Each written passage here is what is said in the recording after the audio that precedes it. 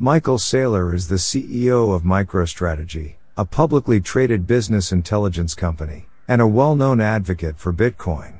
In recent months, he has made headlines for his personal investment in Bitcoin and his efforts to promote the cryptocurrency to other businesses. Saylor was born in 1965 in Lincoln, Nebraska. He received a degree in aeronautics and astronautics from Massachusetts Institute of Technology, MIT, and later received an MBA from Harvard Business School. In 1989, Saylor co-founded MicroStrategy, which initially provided consulting services to Fortune 500 companies. The company has since evolved into a provider of business intelligence software and services. Saylor has served as CEO of MicroStrategy since its inception and has overseen its growth into a successful public company. In recent years, Saylor has become increasingly interested in Bitcoin and cryptocurrency.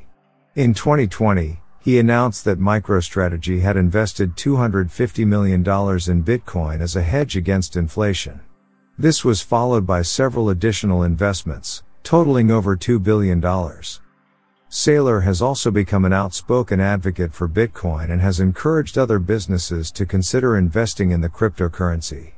He has given numerous interviews and lectures on the subject, and has even hosted a virtual conference on Bitcoin for business leaders. In addition to his work at MicroStrategy and his advocacy for Bitcoin, Saylor is also a philanthropist and has donated millions of dollars to various causes. Overall, Michael Saylor is a well-respected business leader and an influential figure in the world of cryptocurrency. His investments in and promotion of Bitcoin have helped to bring mainstream attention to the digital asset and have made him a billionaire in the process.